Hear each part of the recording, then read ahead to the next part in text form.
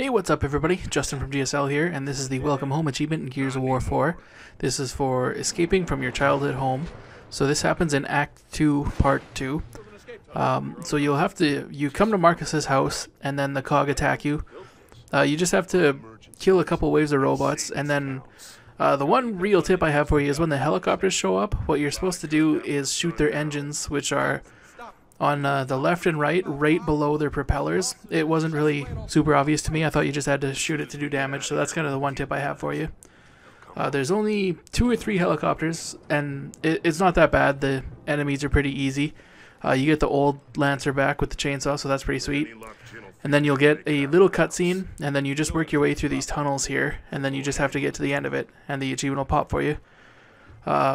Really super cool to see Marcus. He's still super badass, and that's awesome.